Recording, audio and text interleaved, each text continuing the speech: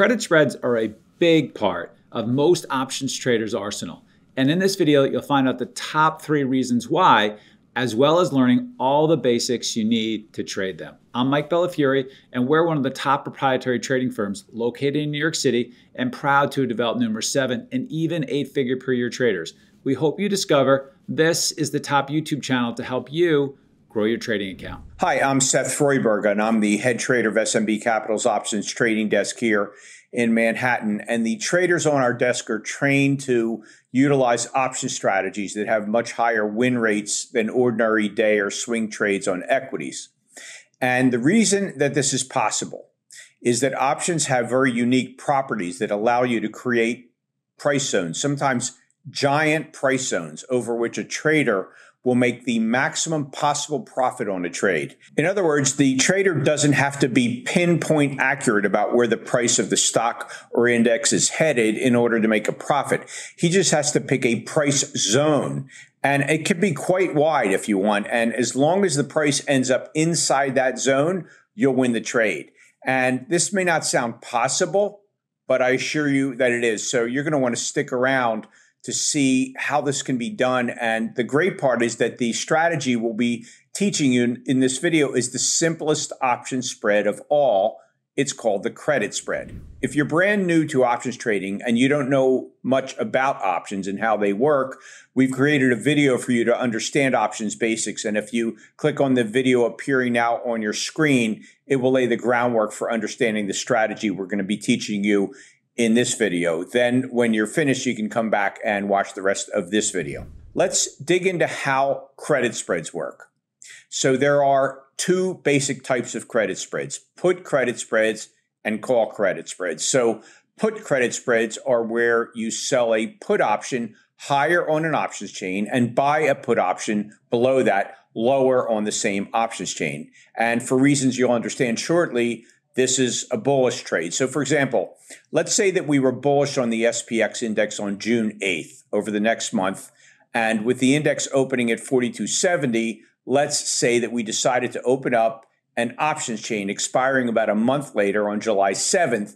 And we went ahead and sold one of those 4270 puts for a price of $48.25. And we simultaneously bought a put on the exact same options chain, the July 7th options chain. We bought a 4260 put, lower on the options chain for a price of $44.75 for protection. So just like we explained earlier, having sold a put option higher on an options chain and bought one lower on that same chain, when we do that, we have executed a put credit spread, which is a bullish options trade. Why do we call it a credit spread? Well, think about it. Put options on indexes pay off when the index closes below the strike price of the option on the day that it expires. So a put option higher up on an options chain has a higher chance of paying off than an option lower on the options chain. And so the seller of the option has to charge more to protect himself because he's taking more risk than the risk of the put options below it. And we see this when we look at the cash flow of the put credit spread, because when we sold that put up at 4270, we got a price of $48.25. But remember, index options pay off $100 per point below a put's strike price. So we multiply that by 100. And so we received $4,825 for selling that put. But then we turned right around and bought the 4260. But notice that its price is lower. It's $44.75, and that makes sense, right? Because the market barely has to go down to get below the 42.70 strike price, whereas the market has some more work to do if it wants to get down to the 42.60 strike. And so the risk of the market dropping below that price is a little less, so the puts price is a little less. And so that's why we have positive cash flow when we sell a put credit spread. In this case, $350 of positive cash flow. Okay, so now let's move forward to July 7th, the day the options comprising the put credit spread expired.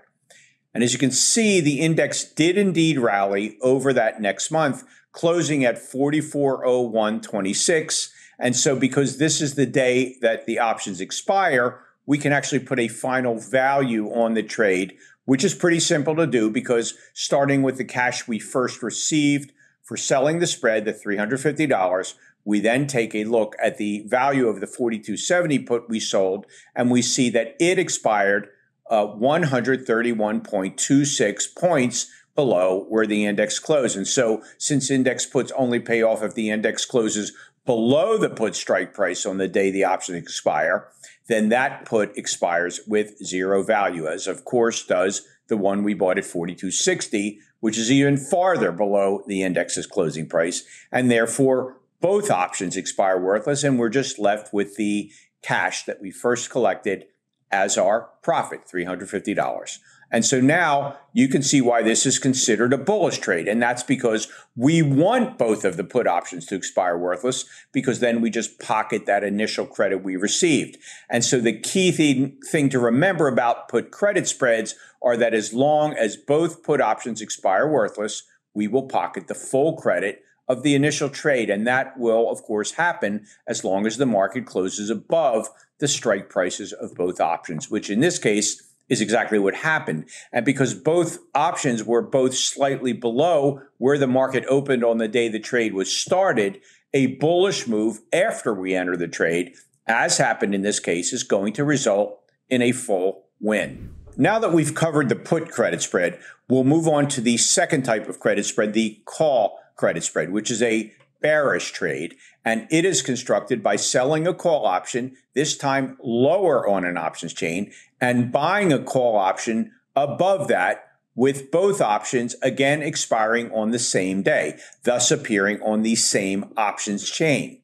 And so by way of example, suppose that you became bearish on the SPX index on February 1st. Well, if at the end of the day, on that day, you sold a call with a strike price of 41.20, just above where the index closed for a price of 74.85, and you bought a call option 10 points higher at the 41.30 strike for the protection of the spread for a price of 69.15, then you've entered into a call credit spread, a bearish trade. And similar to the logic we covered on the put credit spread before, in this case, because calls pay off if the index closes above the call strike price, the calls lower on the options chain, the 41.20s, are priced higher than the calls higher on the options chain, the 41.30s, because again, it will take more of a move for the market to close above the 41.30s than the 41.20s. And so the market makers charge more for the lower calls and less for the higher ones. And so that's why it's called a call credit spread, because as you can see from the calculation, selling the calls with a lower strike price, the 41.20s, and buying the calls with a higher strike price, the 41.30s, result in a credit, just like the reverse was true with put credit spreads. The call credit spread will always be a credit because the short calls, the ones we sell, are always going to have a lower strike price than the calls we buy with that higher strike price. And in this case, as you can see from the calculation, it brought in a credit of $570. And again, moving to a month later on March 1st, the index did in fact sell off, closing at 39.51.39 on the day the options expired. And so just like with the put credit spread, it's easy to analyze the result of this trade because, again, starting with that initial $570 credit, you can plainly see that both the 41.20 short call and the 41.30 long call, both of those expired worthless because they're located way above where the market closed on the day they expired, resulting in a trade win of $570, the initial cash flow.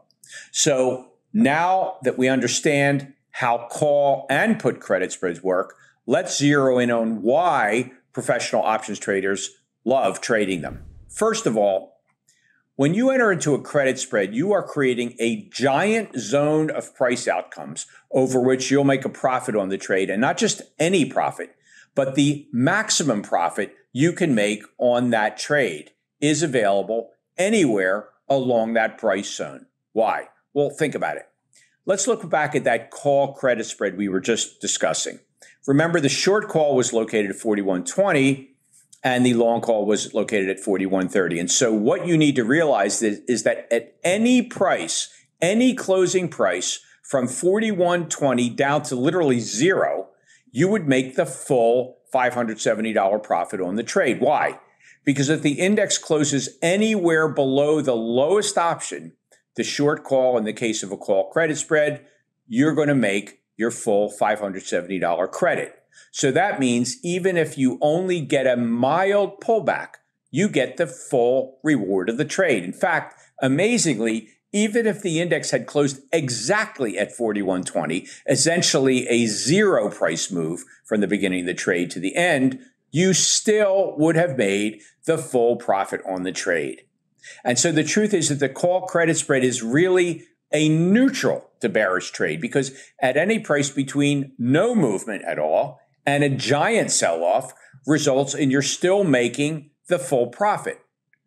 Okay, so first of all, the credit spread gives us a giant range of outcomes over which we can make money, and even no movement gives us our full profit, as we just discussed. But there's a second extremely important reason that traders love credit spreads, and that is even if the stock or index whose options you're trading goes flat out against you, you can still make money on the trade. And so let's look back at the put credit spread we showed you earlier. And remember, like we taught you earlier, the put credit spread wants the market to go up, because then both puts would expire worthless. And so you remember that the short put was located at 42.70 and the long put was located at 42.60. And so as we discussed before, we received a $350 credit. And further, any closing index price above 42.70 was going to result in a full win of that $350. But what would happen if the index had closed below 42.70? Does that mean we're automatically going to take a loss? Well, not necessarily. And you must be wondering, what could I possibly mean? Because I said that this was essentially a bullish trade, but now I'm bringing up a bearish scenario where I'm implying that there are cases where you'd still win. How can that be possible? Well, let's take a look at an example. Suppose that the index were to close down from its original price when we entered the trade, and on the day it expired, it actually closed at 42.68, 2 points below the location of that 42.70 put. Well, as you can see this time, we need to calculate the payoff of the 42.70 put. So we subtracted strike price of 42.70 from the closing price of 42.68, which gives us 2. And we multiply that by 100 per point that we need to pay out under the put we sold, resulting in a payout of $200 for that put. But remember, we own that 42.60 put, but that one actually expires worthless again because it's actually located 8 points below where the index closed, so that pays us nothing. And even though we owe a payout on the put we sold and we got nothing from the put we bought, the result is still a little surprising, and that is we still made $150 on the trade. Why? Because the payout on the option we sold is less than the initial credit for the entire credit spread. And so is it really true to call a put credit spread a bullish trade? No, it's not really true. As we just demonstrated, it's a bullish trade, but it's also a neutral trade, such as when the index closes exactly at 14.20. And it's even a slightly bearish trade, like in the example that we just gave you, where the index closes on expiration day at 42.68. And for the exact opposite reasons, you can't really call a call credit spread a purely bearish trade, because while it certainly is primarily a bearish trade, it's also neutral when the index closes exactly at the location of the short call. And even slightly beyond that location, the call credit spread can still make money as long as the payout on the short call isn't more than the credit received for the call credit spread. Which brings us to the final reason that traders love trading credit spreads, and that is you not only have a giant zone of profit you create every time you enter into a credit spread, but you can locate that giant profit zone literally anywhere that you want, so that you can heighten your chance of making a profit by locating the position at an advantageous price point that you pick. So let me show you a vivid example of what I'm talking about. So let's head back to March 10th of this year. And as you can see, the RUT index, the index of small cap stocks, started the year with a strong rally, reaching 2,000 before beginning a descent in February, which continued into early March. And by March 10th, it had sold off back down to 1772.70. So suppose that a trader believed that while the sell-off may continue, it's likely to find support at the 1720 level from which it last bounced in early 2022.